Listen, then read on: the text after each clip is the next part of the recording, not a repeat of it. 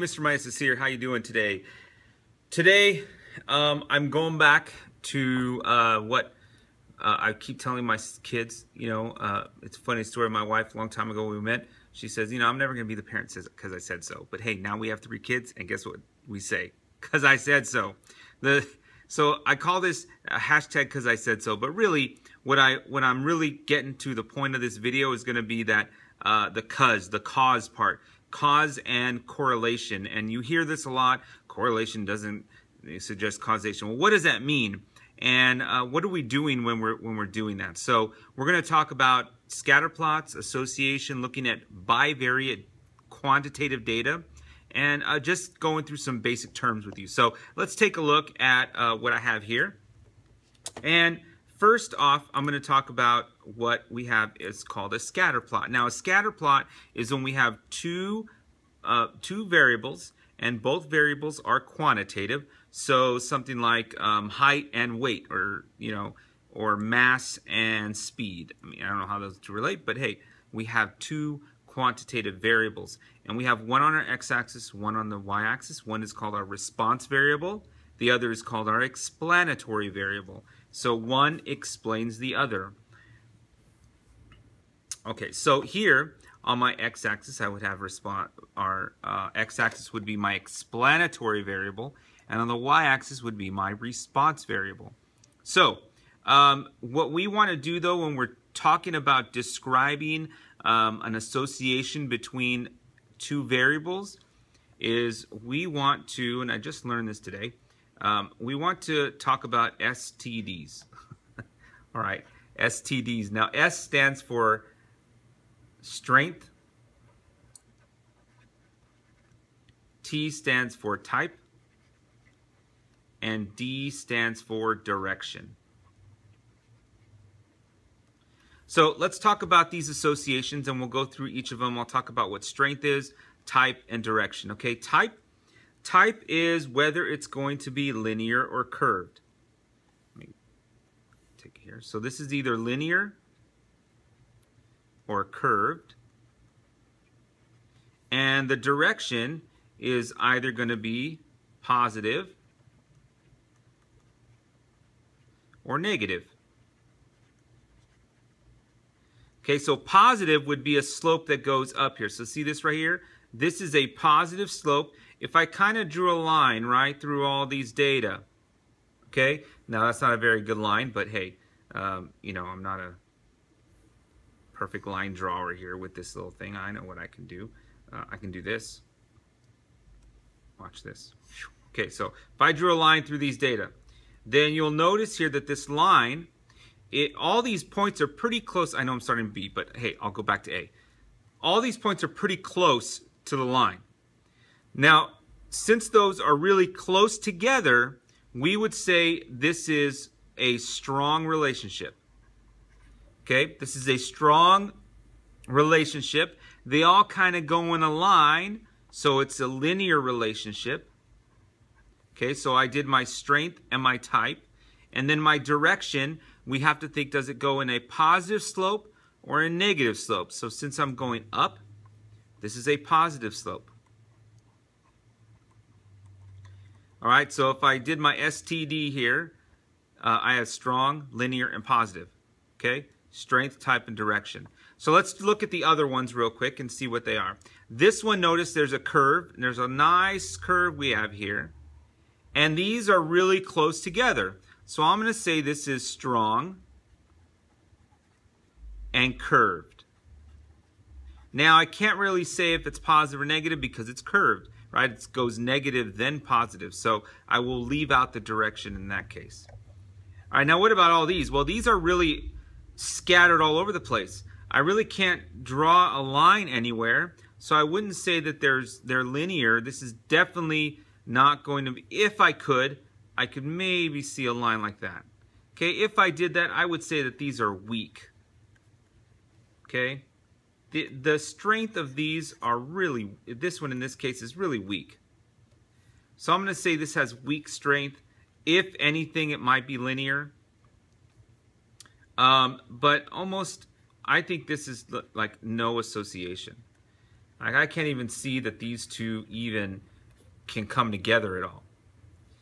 So this one here, though, this one is curved, right?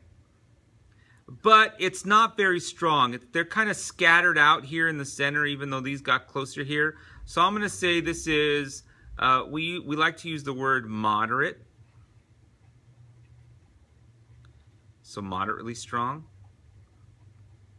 I'd probably even just say moderate. This is and curved. Now what about this one? Okay, the line goes, this is definitely a line, right?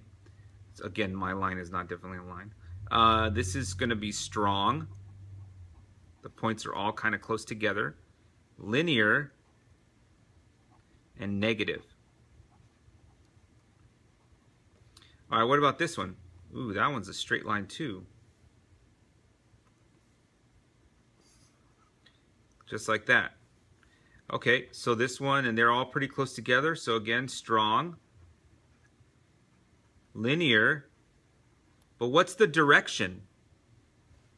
It's not one direction, like the band. It's no direction. All right, so there's no direction. I could make another joke here, but I won't. So we're going to go on, okay? This has no direction. And to those of you that are my students, you're probably going, what is the joke? Tell us. Got to ask me in class, okay? Let's go on to the next page here. So take a second here and look at these. These are the same ones I had. And what I'm going to quickly just say here is that correlation, the word correlation does not mean association. Those are two different things. Correlation does not mean association, so two things just can't be correlated. In fact, correlation is a measure of linear strength. A lot of people tend to use the word correlation incorrectly. There's a few important things. One thing here is that correlation must be between two quantitative variables. This is probably the most thing that people kind of mess up when they talk about correlation. They say, oh, well, you know, there's a correlation between the type of pet you own and how many hours you work. Well, no, there isn't. There can't be. There can't be a correlation between those two because one of them, type of dog, is categorical and the other, hours you work, is quantitative. You cannot have a correlation between the two. Okay? You can have an association. There can be an association between the two, but you cannot have a correlation because correlation is a measure of linear strength between two quantitative variables. Let's look at this A. Look, it's a curve. Man, these are strong.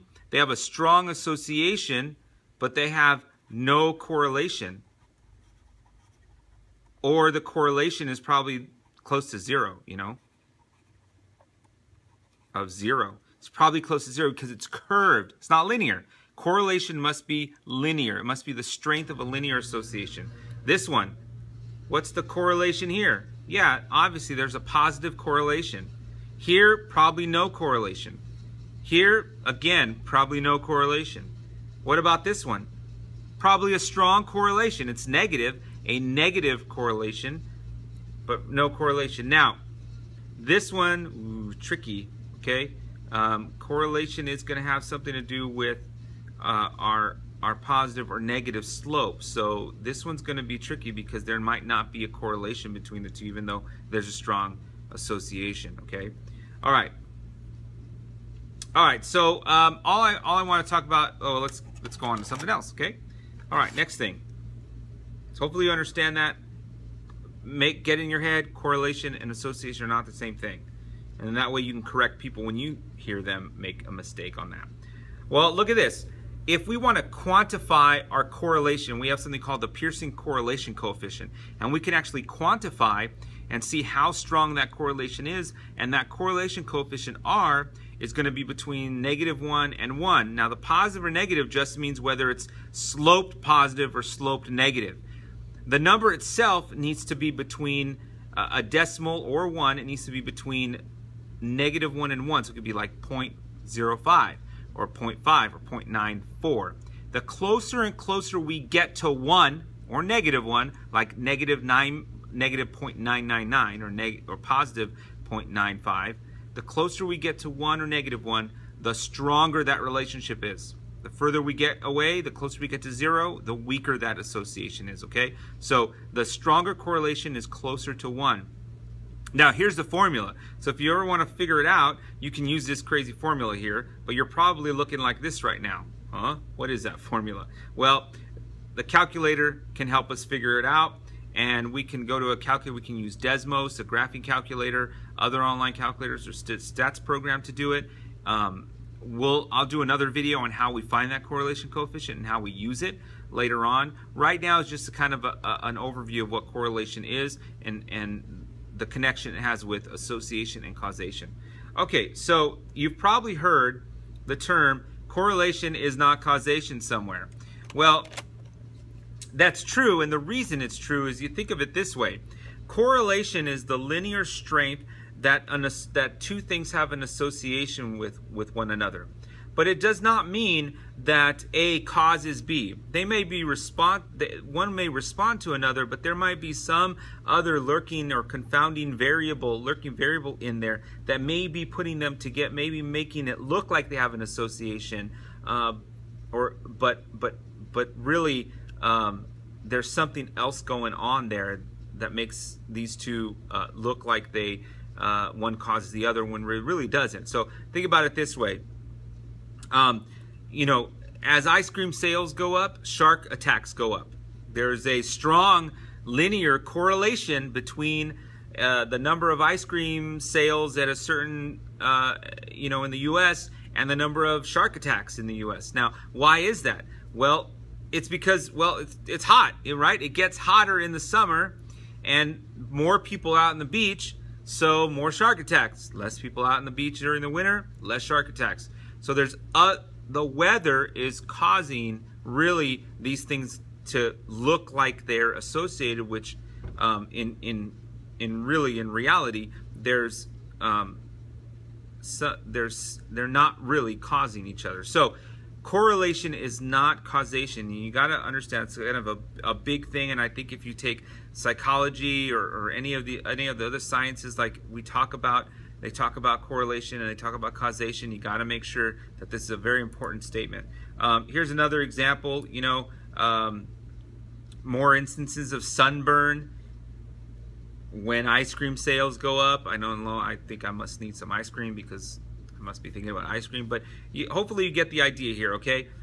The weather is really what is the guy that's making these things look like they have some sort of cause and effect relationship, which they do not. And in fact, we can really only determine if there's a cause and effect relationship if we use a completely randomized experiment or some sort of experimental design that allows us to connect cause and effect relationships. Okay, so I hope you got a lot out of this video. I talked about a lot of stuff: cause and effect, association, correlation.